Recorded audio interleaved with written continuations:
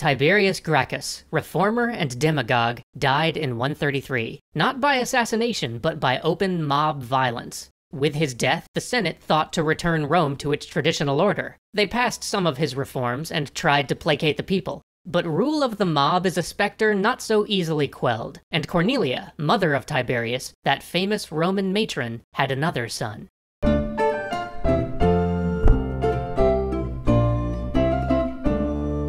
Gaius had grown up in the shadow of his brother. He was just a boy when their father died, so he always looked up to the brother 10 years his elder. In many ways, they were the same. They were both bold and brave, they were both eloquent and could move a crowd, and they were both desirous of reform. But where Tiberius had been staid and sober, Gaius was histrionic and emotional. Where Tiberius would move the people with his calm words and somber voice, Gaius would rend his toga and shout. He would rain insults down on his enemies, and seem almost possessed by fervor. He even had a specially trained slave who would sit behind him during speeches with a lyre, and whenever he was getting too high-pitched or whenever his voice was cracking because he'd whipped himself up into such a frenzy, the slave would pluck a note to remind him to bring it back down to that tone.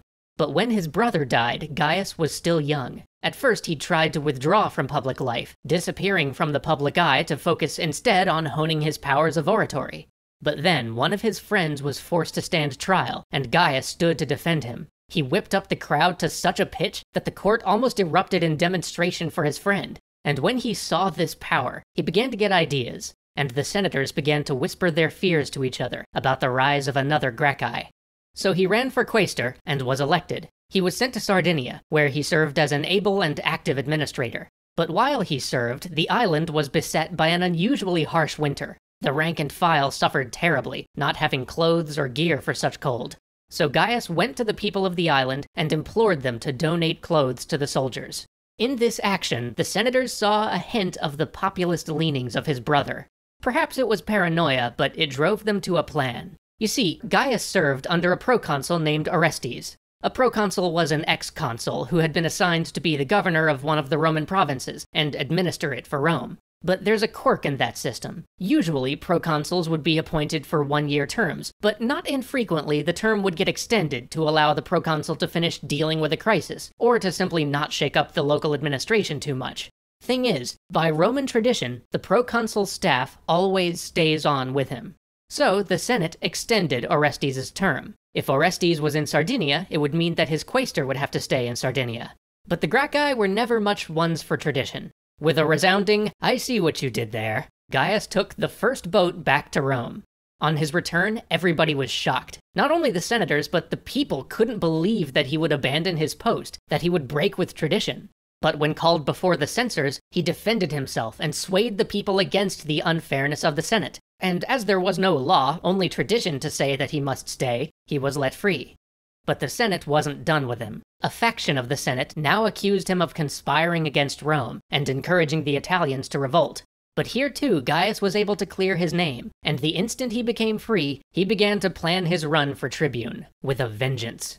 The great and powerful all aligned against him, but so strong was the memory of his brother, and so volatile and explosive his rhetoric, that vast waves of people poured into the city to support him. So many that there weren't houses enough in Rome to hold them, and the Campus Martius was too small to contain them. So people climbed atop the buildings surrounding the field to express their support for Gaius. But for all that, the campaigns of the elite were effective. He came not in first, but fourth in the voting. But, as there were 10 men being elected to hold the tribunate, Gaius did indeed take up the mantle of tribune, and realized the Senate's worst fear. He immediately pressed the legacy of his brother, shaming the people for standing idle while a tribune was killed before them. At every chance, he elevated the memory of Tiberius, and whipped up the people's sympathy and rage.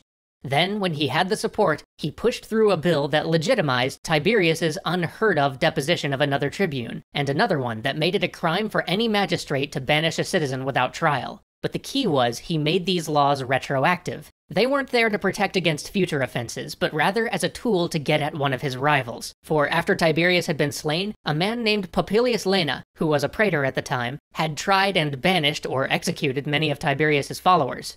Popilius didn't even wait for the trial. As soon as that law was passed, he fled Italy. Phase 1 of settling scores complete. Now, piece by piece, Gaius planned to dismantle the power of the Senate as he whipped the populace up into a frenzy. First, he appealed to the rural poor, bringing back his brother's agrarian reforms with an eye to breaking up the voting blocks that, under Roman law, came with having vast landed estates.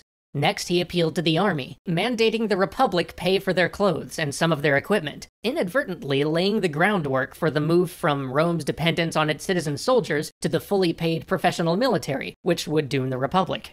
Third, he began to float the idea of giving citizenship to those Italians that didn't live directly in Rome, an idea whose specter we'll see later. Fourth, he appealed to the middle class, the equestrians, by offering them a seat as judges in the courts of law, a position which before had been reserved for senators. Finally, he appealed to the urban poor. A grain shortage had been going on, and the price of food was skyrocketing, so he put a cap on the price of grain. The state would buy grain at its own expense and then sell it to the people at a loss to ensure that grain was readily available to those who needed it, laying the groundwork for the grain dole that will be such an important part of the imperial period. With great action and diligence, he applied himself to all of these projects, as well as to the construction of roads and granaries, and his efficacy reinforced his popularity. When it came time for the next elections, everybody expected him to run for consul, but instead, he supported a friend's bid, and actually stepped out of politics, running for nothing that year. But fate stepped in. For that year, so many people were running for tribune that the vote was so divided, not enough candidates got the minimum number of votes required by Roman law to fill all 10 slots, and by law, the remaining tribunes simply picked people to fill any vacant positions. And so, without even running for it, Gaius won himself the unthinkable second term as tribune. He had now achieved, by accident, what his brother had lost his life grasping for. Join us next time as we find out whether he can fulfill the legacy of his brother, or if he'll be thwarted at every turn.